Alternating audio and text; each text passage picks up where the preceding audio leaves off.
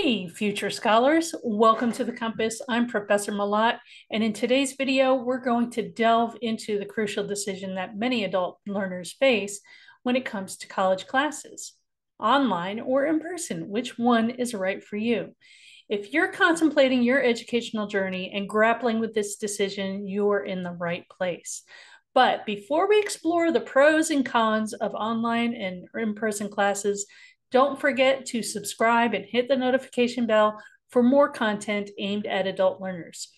You can also find a free guide on time management for busy students in the description box below.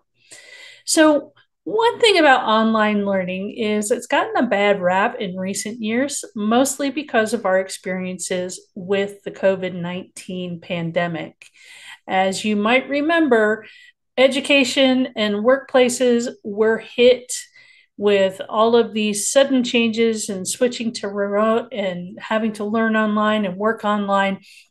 And we were all kind of caught by surprise, especially those of us in higher education, having to suddenly switch to emergency remote delivery. That's what it was called. Um, but there have been some good things that have grown out of those experiences, especially in the world of higher education. So I want to talk about some of the pros and cons of online education, as well as those of the in-person, more traditional classroom experience. So let's start with online education. There are a lot of adult students who find this format appealing for a variety of reasons. So one of them happens to be flexibility. That's a major advantage to the adult learner, is that flexibility. Online courses can allow you to study from anywhere at any time, and usually can accommodate your busy schedule. Another advantage of online learning is sometimes it can be cost effective.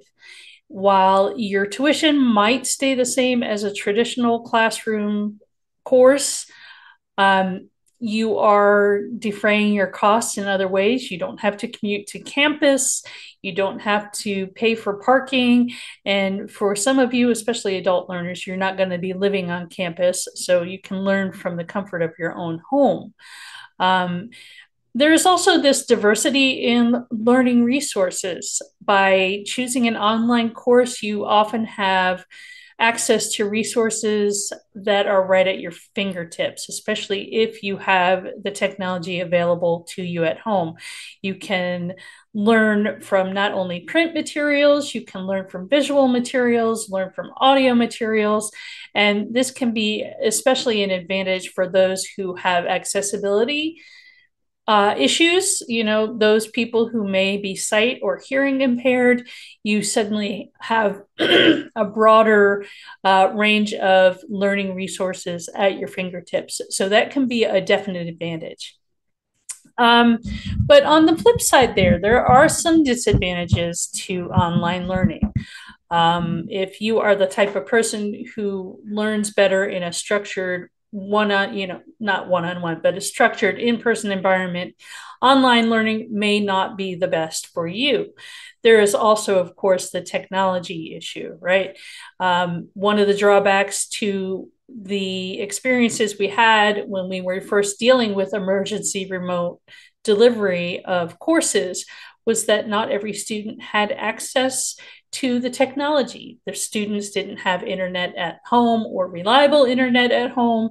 They may not have had computers at home.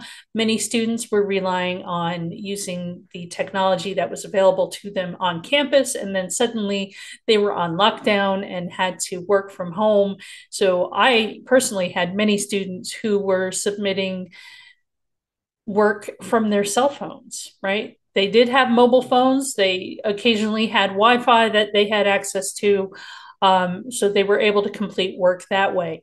I had one student who actually hand wrote all of their work, took photos of it, and sent it to me through email that way from her phone. So that can be a disadvantage if you don't have the technology available to you. in-person learning might be better. So of course, one of the pros of in-person learning is that structured environment, right? It can be immersive learning. You have face-to-face interactions with your professors as well as your peers, and that can often foster a sense of community that is sometimes lacking in those online classes. There's also the opportunity to network. You not only within your classes and your peer group, but you also have the opportunities when you're on campus to take part in a lot of group activities, a lot of meetings, conferences, so on and so forth. And if you are in the sciences, health fields, or arts, there is also that hands-on learning experience that you would not get otherwise in an online class. So that's definitely a pro to attending in-person classes.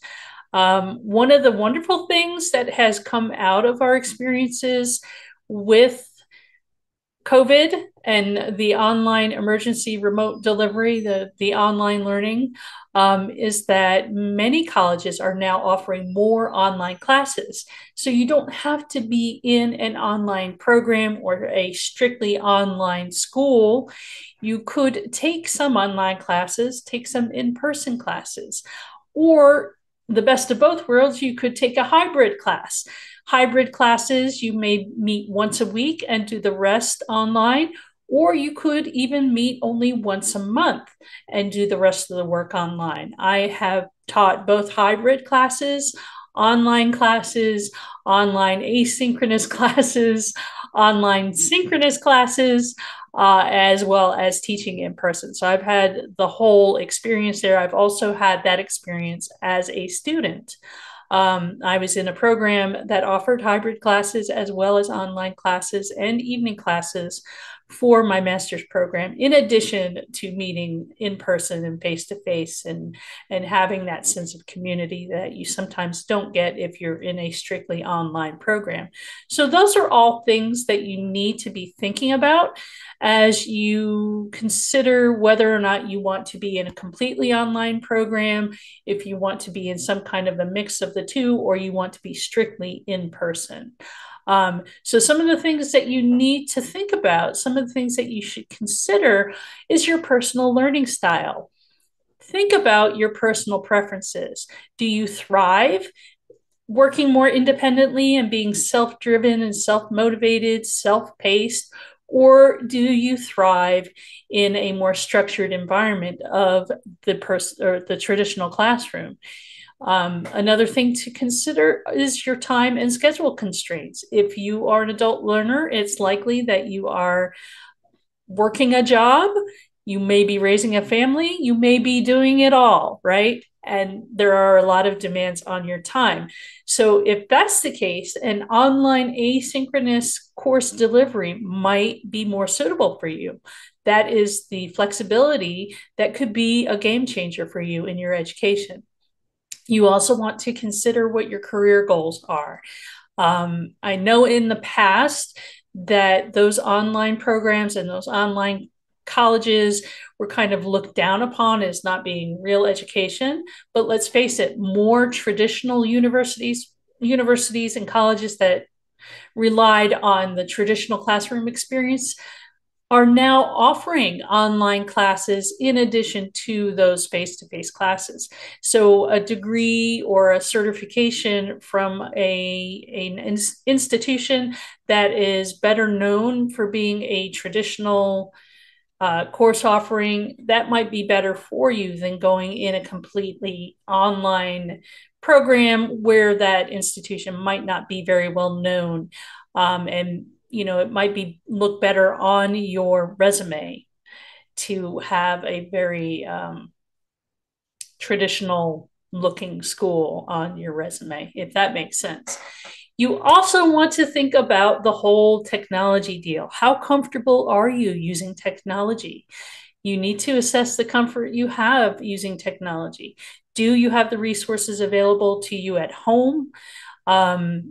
Do you have reliable internet? Or is your internet one that's kind of spotty? It goes out a lot, or you have to rely on dial up. Do people even have dial up anymore? I don't know. So definitely consider your comfort with technology. When I returned to get my master's, it was 25 years after my previous college experience, and the technology had just taken off. So there were a lot of things that I had to learn, even though I was comfortable using computers and using word processing. There was software that I needed to become more familiar with, namely PowerPoint, how to create a PowerPoint presentation. That was something I did not do as an undergrad. That is now understood to be taught in high schools, right?